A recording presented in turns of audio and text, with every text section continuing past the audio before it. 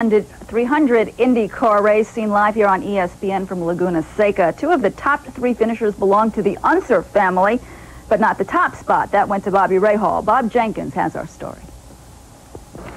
Bobby Rahal continued his incredible second half of the season performance Sunday afternoon when he won the Strohs 300 IndyCar race at Laguna Seca Raceway near Monterey, California. Rahal started the race from the pole position and was the early leader with Al Unser Jr. and Danny Sullivan trailing. The pace car came out for a full yellow following an accident involving Tom Sneva, who crashed at the hairpin. After pit stops during this yellow, Rahal lost the lead, in fact, dropped to third position.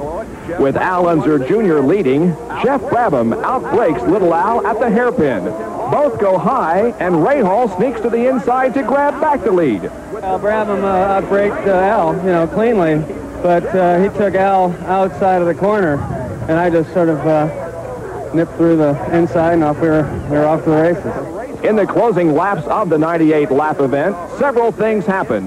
Mario Andretti's car caught fire.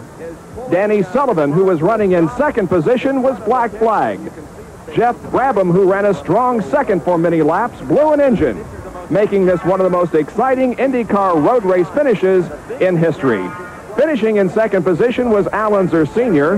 Al Unser Jr. was in third. Roberto Guerrero finished in fourth position. Now it's on to the Oval next Sunday, Phoenix, Arizona, for a 150-mile race that we'll have live for you here on ESPN. From Laguna Seca Raceway in Monterey, California, this is Bob Jenkins reporting for SportsCenter. And as Bob Jenkins just told us, Bobby Rahal, the winner, the Unsers coming in second and third, Roberto Guerrero fourth, and Danny Sullivan was fifth. On the NASCAR circuit, the Miller 500 at Charlotte Motor Speedway, Cale Yarborough took the lead with 46 laps to go, held off Bill Elliott down the stretch to win, averaging over 136 miles per hour. Elliott was second, Jeff Bodine third, Darrell Waltrip fourth, and Joe Ruttman was fifth. Elliott's second-place finish gave him 175 points on Sunday, so he has moved to within 20 of Winston Cup leader Darrell Waltrip, 3.791 to 3.771, followed by Harry Gant, Neil Bonnet, Ricky Rudd, and Jeff Bodine. Chris? What is Waltrip's magic number? Do you know of that? I didn't think so. No. We'll figure it out later. At the European Grand Prix, Alain Prost was beaten, but he won. Well, let me explain. Prost's fourth-place finish behind Nigel Mansell was good enough to wrap up the 1985 Grand Prix Drivers' Championship. This is the view of the race course at the European Grand Prix, Brands Hatch, England. Car number 12, Brazilian Ayrton Senna, takes the early lead over K.K. Rosberg, but just 2 laps later, K.K. Rosberg tries to pass Ayrton Senna. Nelson Piquet rams into Rosberg, and he is out of the race.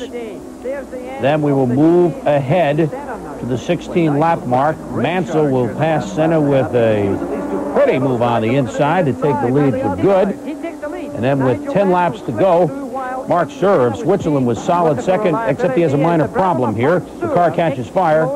He's out of the race. With no one to overtake him, Nigel Mansell gets the checkered flag, his first Grand Prix win of the year for the Briton, doing it in front of the home folks.